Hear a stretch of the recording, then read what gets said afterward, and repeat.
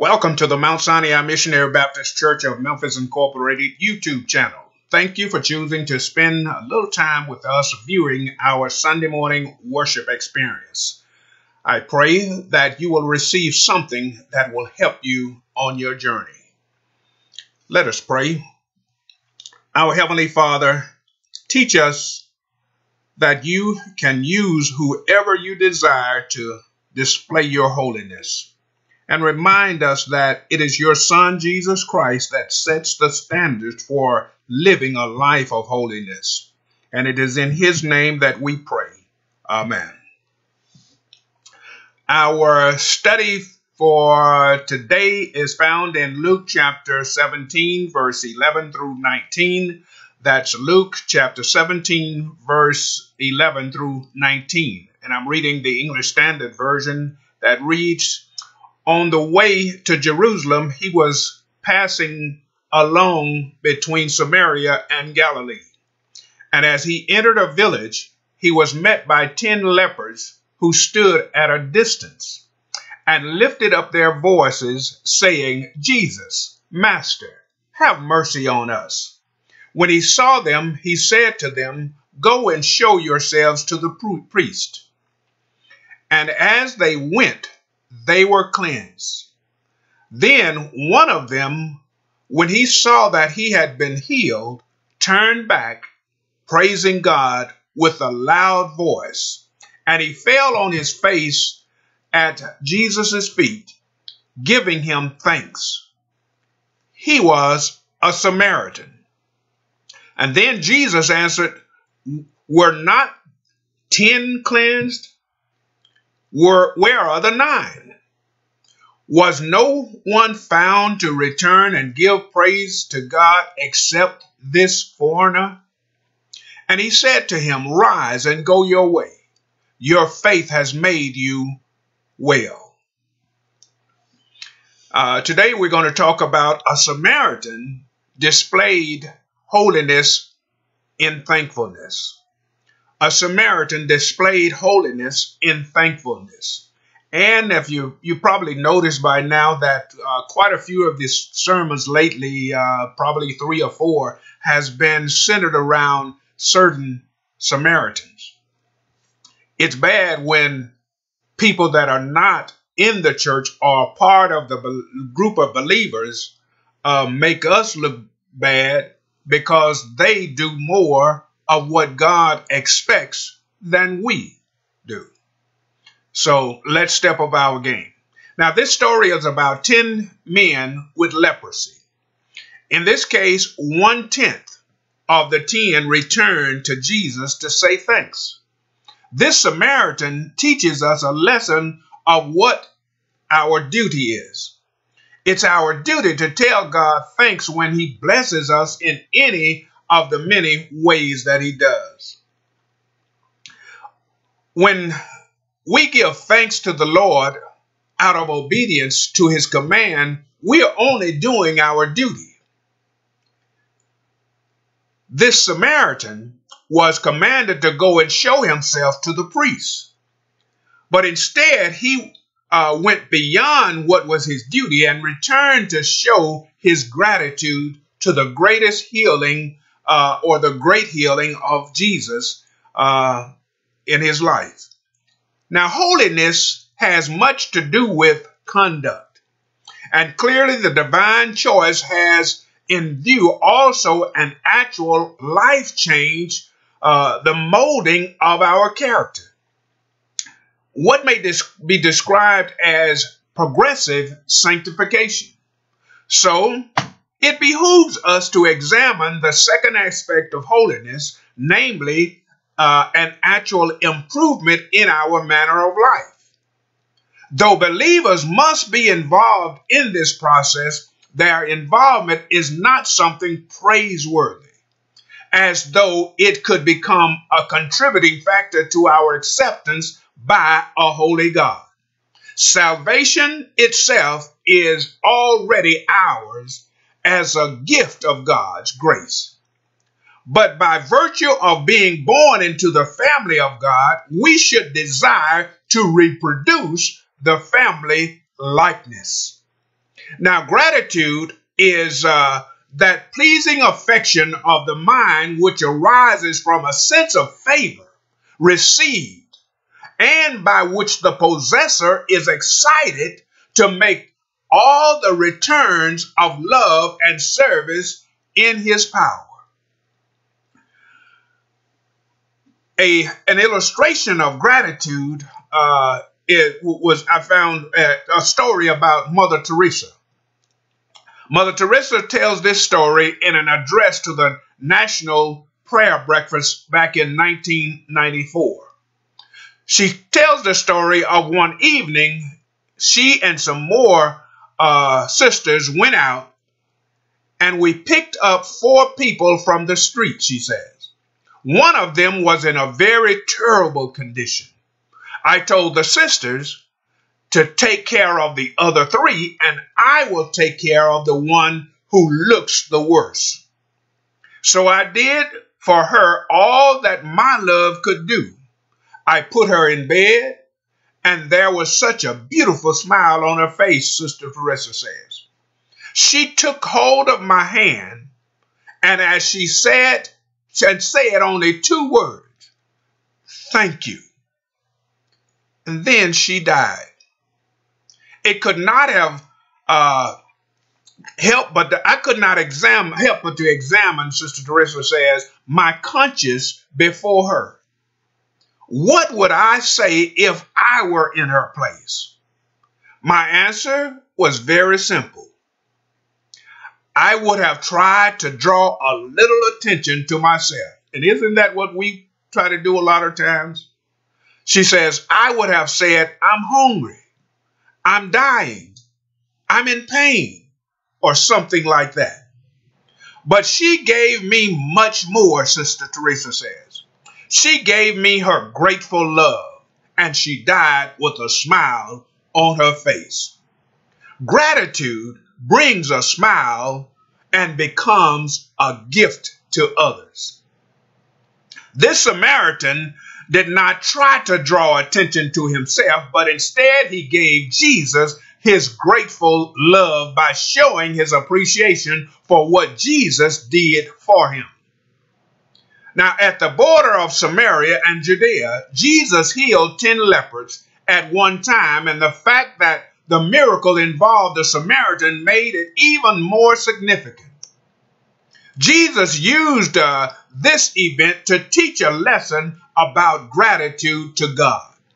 The account begins with 10 unclean men in Luke chapter 17, verse 11 through 13, all of whom were lepers. The Jews and Samaritans would not normally live together, but misery loves company, and all 10 were outcast with the same disease. But what difference does birth make if you are experiencing a living death? These men had hope, for Jesus was there, and they cried out for mercy. The word translates master is the same one Peter used in Luke chapter 5, verse 5, and it means chief commander. In other words, they were expressing the fact that they believed that Jesus could do anything, including heal them. They knew that Jesus was totally in command of even diseases and death, and they trusted him to help them. The account continues by referring to 9 ungrateful men in Luke chapter 17, verse 17. Jesus commanded the men to go show themselves to the priest, which in itself was an act of faith, for they had not yet been cured. When they turned to obey, they were completely healed, for their obedience was evidence of their faith. You should have you would have expected all 10 men to return to Jesus and thank him for a new start in their lives. but only one returned, and he was not even a Jew. How grateful the men should have been for the providence of God that brought Jesus into their area, for the love that caused him to pay attention to them and their needs, and for the grace and the power of God that brought about their healing. They should have formed an impromptu men's chorus and sung a psalm like Psalms 103 all together. But before we judge them too harshly, what is our own GQ? Our own gratitude quotient? Or how much gratitude would we have shown, or do we show, when the Lord has blessed us and we know he has done something for us that no one else could do? How often do we take our blessings for granted and fail to thank the Lord? Or that men would praise the Lord for his goodness and for his wonderful works to the children of men. That's Psalms 107, verse 8. Too often we are content to enjoy the gift, but we forget the giver. We are quick to pray, but slow to praise. Luke's account closes with an unusual man. In Luke chapter 17, verse 15 through 19, the Samaritan shouted, "Glory to God," and fell at Jesus' feet to praise him and give him thanks. It would have been logical for him to have followed the other men. You know how it is when we follow the crowd, and gone to the temple. But he first came back to the Lord Jesus with his sacrifice of praise. Psalms 107 and verse 22 says, "And let them offer sacrifices of thanksgiving and tell of his deeds in songs of joy." Hebrews 13 and 15 says, "By him, therefore, let us offer the sacrifice of praise to God continually. That is the fruit of our lips, giving thanks to his name." This pleases the Lord more than all of the sacrifice of the other men, even though they were obeying the law. Psalms 51 verse 15 through 17 says, O Lord, open thou my lips, and my mouth shall show forth thy praise. For thou desirest not sacrifice, else would I give it. Thou delightest not in burnt offerings. The sacrifice of God are a broken spirit and a broken and contrite heart. O God, thou wilt not despise. Instead of going to the priest, the Samaritan became a priest, and he built his altar at the feet of Jesus. By coming to Jesus, this Samaritan received something greater than physical healing. He was also saved from his sin. Jesus said, "Your faith has saved you." The same words that he spoke to the repentant woman who anointed his feet in Luke chapter 7, verse 50. The Samaritan 9's friends were declared clean by the priest, but this Samaritan was declared saved by the Son of God. While it is wonderful to experience the miracle of physical healing, it is even more wonderful to experience the miracle of eternal salvation. Every child of God should cultivate the gratitude that this Samaritan displayed. It not only opens the heart to further blessings, but glorify God and pleases Jesus. An unthankful heart is fertile soil for all kinds of sin. Romans chapter 1 verse 21 says, because that when they knew God, they glorified him not as God, neither were thankful, but became vain in their imagination, and their foolish hearts were darkened. I want to say that again. An unthankful heart is fertile soil for all kinds of sin. Now, to know the true and living God is to know his Son. And to know his Son is to know the one who died to save us. He died on an old rugged cross to pay the price for all of our sins. And all have sinned and come short of God's glory. And then the wages of sin is death. But the gift of God is eternal life through his Son, Jesus Christ. They removed the Son from the cross and buried him in a borrowed tomb. And here's where the game changes. On the third day, early in the morning, God raised him up with all power in his hand. And I don't know about you, but for what he did for me on that old rugged cross, I'm thankful. I'm forever thankful, because there's nobody that could have done what Jesus did for me that Friday. And then, if that wasn't enough, he continues to bless us over and over and over again.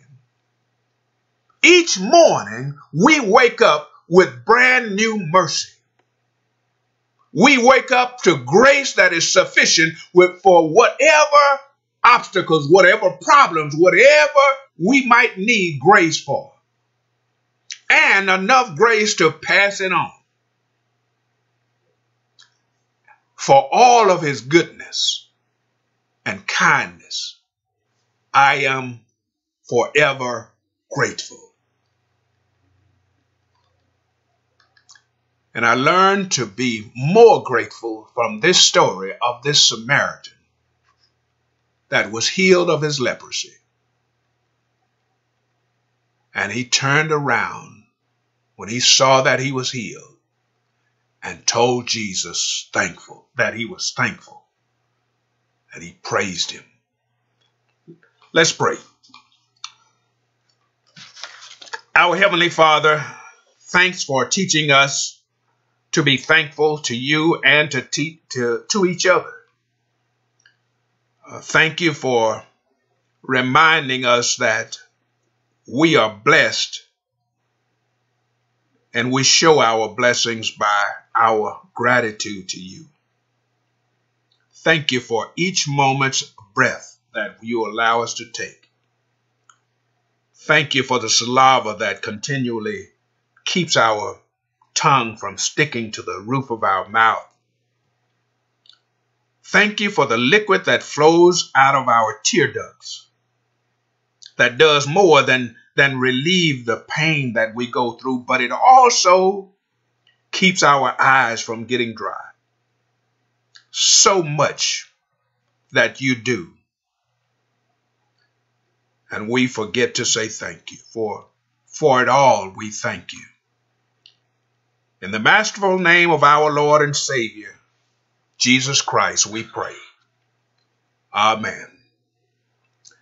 Thank you for joining us again for our Sunday morning worship experience at Mount Sinai Missionary Baptist Church of Memphis, Incorporated. When the Lord does lead us to open back up, I pray that you will stump some of you that are not members already, that you will at least stop by and let us know that you listen to some of these Bible studies and sermons that we posted on YouTube while we were away from one another, only physically. And then give me a call sometime at the church if your church is closed and you want to participate in communion service on the second Sunday at 10:15 each second Sunday of the month. We do have a drive-up communion service, and we'd be glad to share with you and have you as a part of that. So when we open back up, come by and let us know that, or give us a call or something, and let us know that you're listening, and hopefully you're being blessed. And that will help to encourage us. That would be your way of telling us thanks. And we thank you so much for tuning in. Mount Sinai, I love you, and I'm so grateful to be your pastor. Until the next time, take care, wear your mask, practice social distancing, and wash your hands often. And please exercise your right to vote between now and November 3rd. Please do that. Well, that's it. So long. Bye-bye.